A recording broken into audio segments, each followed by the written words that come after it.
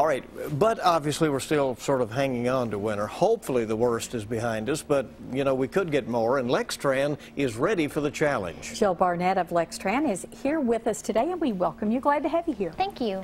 Well, last week was very challenging, I know that, but you kept the buses running somehow. We did. Yeah. It certainly was a challenge, probably the biggest weather we've faced in many, many years.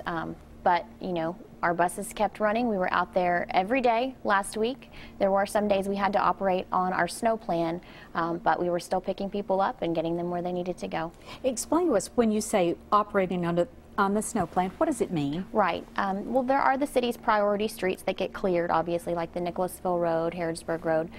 You know, those are the main corridors that we are able to operate on. There's some residential areas and secondary streets we cannot serve simply because they're impassable due to snow.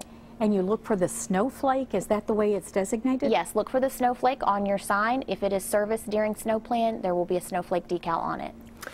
How difficult is it for those drivers to operate safely under these conditions, you know, that were very adverse last week? Right. I will certainly say I'm glad it was them and not me. You know, they are highly skilled and they go through a long training program, so they're capable of dealing with all situations and all types of weather. You know, we have several drivers who have no accidents on their record ever. We have, you know, Randy, who hopefully you see on the Eastland route there. He is a million-mile safe driver, so he's driven 1,000,000 miles with no accidents, and we have 8 of those drivers on our staff. So did a lot of people take advantage of it when they couldn't get their cars out? Did you have an increase in ridership? We didn't really have an increase in ridership, but we had lots of phone calls come in. You know, 5,000 calls last week to our customer service center. People saying things like, you know, I haven't ridden the bus in years. Can you help me find the stop or find the route close to me? I don't want to get my car out. So we did see some of those folks coming out.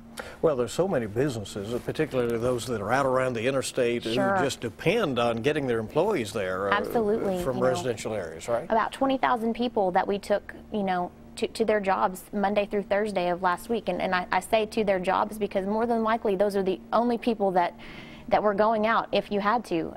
So, you know, that's the main reason people ride the bus every day, is to get to and from work, and we saw those folks last week. And when you're riding under those adverse conditions, you really need to say thank you to those drivers. They're doing a great job. Yes, we appreciate them very much. Well, we appreciate you coming in. It is good to know that there are so many of those drivers with such tremendous records as well. Sure. Yeah, thank you. Thank you. Coming